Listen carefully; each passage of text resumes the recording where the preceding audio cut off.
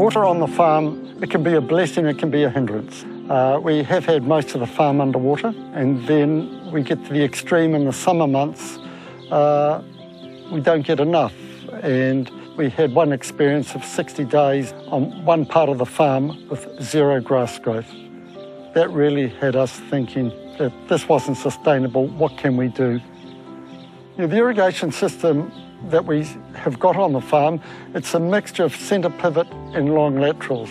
We've got 3 distinct soil types on the farm. We could treat our dry area differently from the area that doesn't dry out quite so much, and that gives us a more efficient use of our water. One way we found of reducing the water usage in the farm was not to sprinkle the water over the yard in the summer.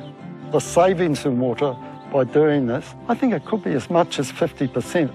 All that water does eventually end up in the pond, and you have to dispose of it.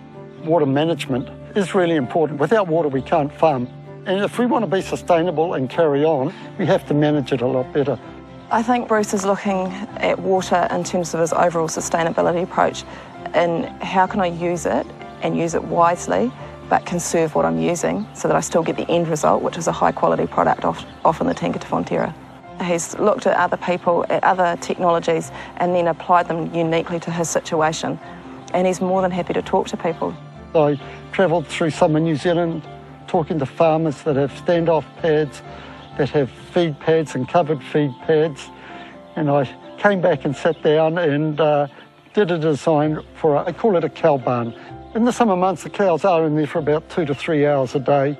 Using the barn in the winter, it was quite a different concept. It's on-off grazing, so the cows were let out in the mornings, and if it was a wet day, they were brought back in after 3 hours. The barn has helped us with water conservation, probably in a hidden way, is that we capture all the effluent over that winter-spring period. The barn is completely lined with plastic, but the top layer is sawdust, and we use a compost system where it encompasses all the nutrients and enables us to use them back on the farm. With the covered area, there's no rain that gets in, and all the urine is absorbed.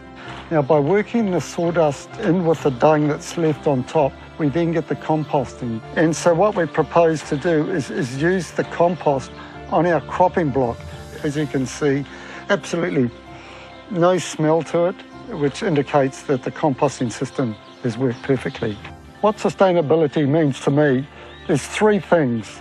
The financial one is, if you can't make a profit, say goodbye, because you won't be here tomorrow. It's got to be socially sustainable. People coming down the road, they can look over the fence and feel good seeing your cows out in the paddock grazing grass, because public perception is huge. The other one is has to be physically sustainable. For example, if you don't put on fertiliser, the day comes when you'll grow no grass. So that whole concept, by using irrigation, the capturing all the effluent in the barn, the composting, has made the farm more sustainable.